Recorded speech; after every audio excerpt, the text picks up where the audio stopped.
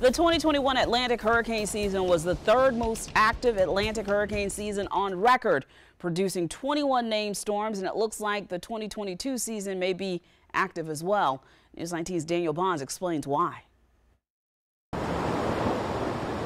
Hurricane season officially begins June 1st, but the predictions for the Atlantic are already coming in. Colorado State University forecasters are expecting the 7th above average season in a row.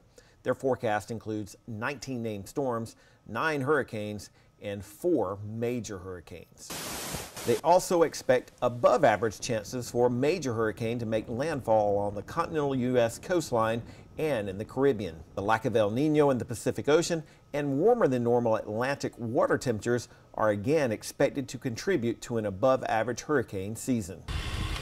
Using historical data, the researchers give South Carolina a 76% chance of a named storm affecting the state, a 44% chance of a hurricane making an impact, and a 13% chance of a major hurricane impacting the Palmetto State. Last year, only Tropical Storm Danny made landfall in the state. It hit just north of Hilton Head and produced some minor flooding and power outages. But with any hurricane season, it only takes one storm to make landfall to create an active season. Coastal residents should be ready for anything, no matter what the forecast is. Well, even though hurricane season officially begins on June 1st, a tropical system has formed prior to June 1st in the last 7 years, including 2 preseason storms last year. The season officially ends on November 30th.